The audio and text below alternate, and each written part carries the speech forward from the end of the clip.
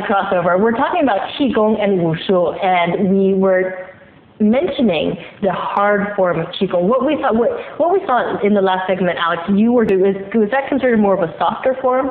Yeah, considered a softer form for health benefit. And often the movements themselves aren't necessarily as we would do in fighting. Some of the movements on the strike would be an inhale on twist, but normally in Taiji or in martial arts we would strike and we would breathe out. That's right. But these forms are using internal sort of movement and positioning of the organs in a way. We're twisting with a full breath. It's putting different pressures on different organs, so they have interior and what we call Neigong or health benefits, internal benefits. Okay. So the aims and the goals of this style of Qigong are slightly different, even though they have similar origins. Okay, so we're going to see some of the hard Qigong. Okay, not recommended to try this at home without the proper practice.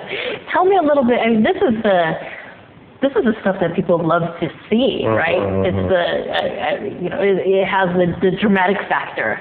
Is this stuff that you do, Master Zhang, have done in some of your trainings? That's what I say, the Yin Gong.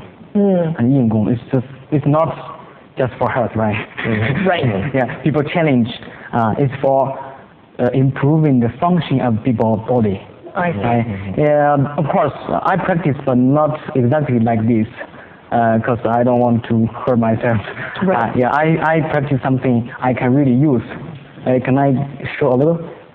Sure. Yeah. Sure. For example, I will practice my finger because I use my finger. Okay. For example. So this is Qigong as well. Exactly.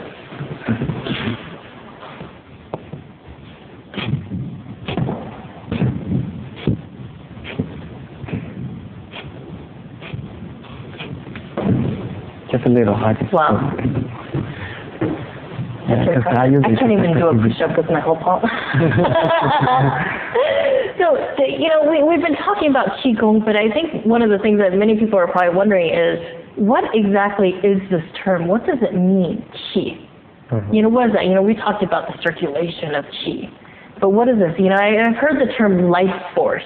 Yeah, and that's probably the most accurate thing we have in English to describe what it is. I mean, in Chinese, it's really breath or energy. It has depending on the context of use, and really we're thinking about it as a life force. Think about, Chinese medicine and the ideas of the Orient in many ways are much more focused on how the body functions, about energy, about the unseen things. In the West, we're very much focused on the material aspects, the things we can see, the things we can touch.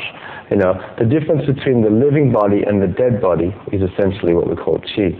There's no function left. Even though all the cells are intact, you could even have the warmth in the cells, you could have the system still moving in many ways. And this is what the Chinese people are much more interested in the subjective life separation from death, in this sense. Right. Let's take a look at some diagrams that you showed us, and this is it illustrates a little bit the difference between Western and Chinese medicine. Can you walk us through this a little bit, and how it relates to Qi and Qigong, which is what we're talking about? Yeah. So on the left-hand side we have what we call a Vasali. This was produced actually in 1543. On the right-hand side we have actually a Japanese print there from 1300.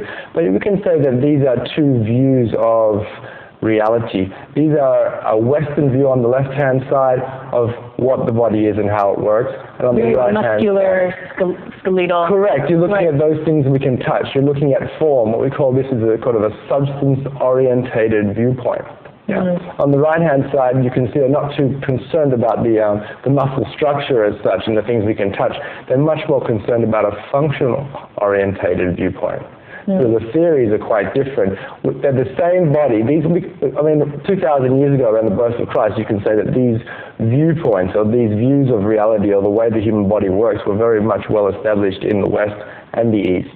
And what we're doing here is we know that, for example, in Western medicine, we have this idea, and Western culture in many ways, where we break things down into their smaller components to understand the whole. Right. Where in the Chinese sense, it's much more about function. It's much more about understanding the whole system and how it works, and it's about communication. This is the meridian. Right. So are those all the different meridian points that it's It is one of the meridians that runs through the stomach and the gallbladder channel.